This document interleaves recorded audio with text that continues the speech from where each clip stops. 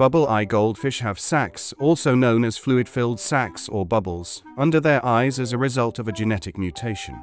These sacs are unique to bubble-eye goldfish and are not found in other goldfish varieties. The sacs in bubble-eye goldfish are filled with fluid and are usually located under each eye. The purpose of these sacs is not entirely clear. One theory suggests that the sacs may have initially developed as a result of selective breeding for exaggerated physical features, such as large, round bodies and protruding eyes. Over time, these sacs became more pronounced as a result of further breeding. While the sacs may appear visually appealing to some people, it's important to note that they can also pose challenges for the fish. The sacs make it difficult for bubble-eye goldfish to see clearly and navigate their environment. They are also susceptible to damage from sharp objects or rough surfaces in the aquarium, which can lead to infections or injury.